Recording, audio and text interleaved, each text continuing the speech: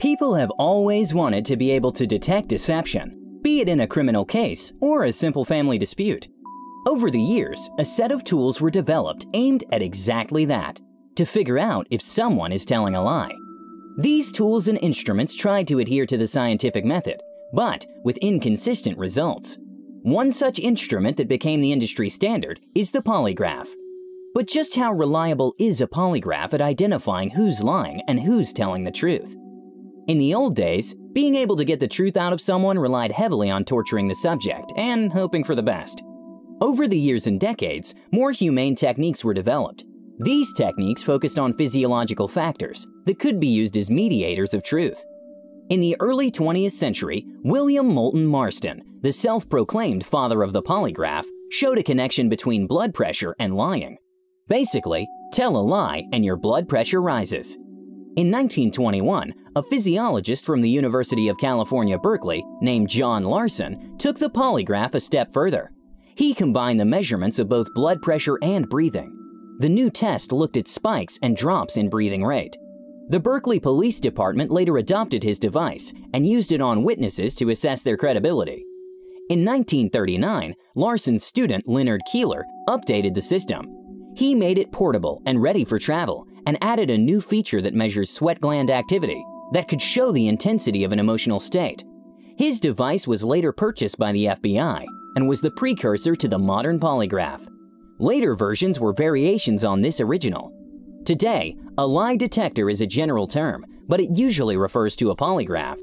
A polygraph is a system that monitors multiple physiological responses, such as heart and breathing rate, blood pressure, and sweating, and graphs them out visually for an examiner to analyze.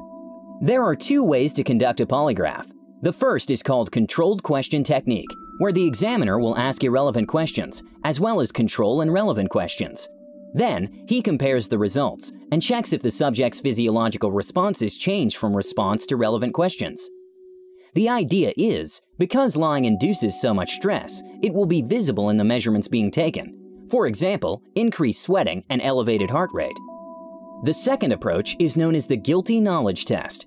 It tests any knowledge of events, not just guilty knowledge. The examiner measures a subject's response to specific questions in an attempt to determine whether the subject does in fact have personal knowledge of an event. This could be anything from knowing how many times a victim was stabbed to the color of the getaway car. Presumably, a person who lacks knowledge of an event would not react significantly differently to the accurate answer because he or she wouldn't know what's right and what's not. Meanwhile, so the logic goes, a person who has first-hand knowledge would demonstrate a physiological response.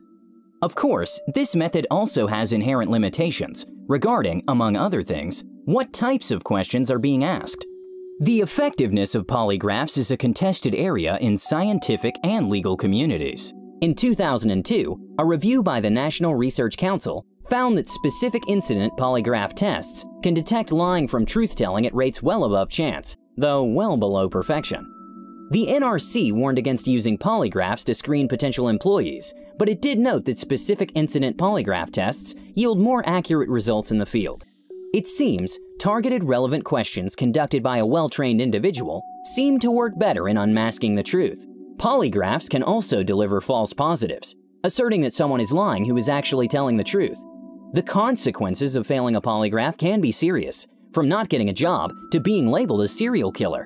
In the 1998 Supreme Court case, United States v. Schaefer, the majority stated that unlike other expert witnesses who testify about factual matters outside the juror's knowledge, such as the analysis of fingerprints, ballistics, or DNA found at a crime scene, a polygraph expert can supply the jury only with another opinion. In 2005, the 11th Circuit Court of Appeals reiterated that polygraph did not enjoy general acceptance from the scientific community. Polygraphs are generally inadmissible in any criminal case because the readings registered by a polygraph machine can be affected by many factors, including the subject's nervousness in an intense situation, which could give the impression that the subject is lying. In short, polygraphs may offer some, albeit slight, confidence that a person is telling the truth about a particular incident. Studies have shown that when a well-trained examiner uses a polygraph, he or she can detect lying with relative accuracy. But a polygraph is not perfect. An examiner's interpretation is subjective, and there's no 100% reliable physical sign of telling a lie. Under the right circumstances, the polygraph allegedly can be fooled by a trained individual.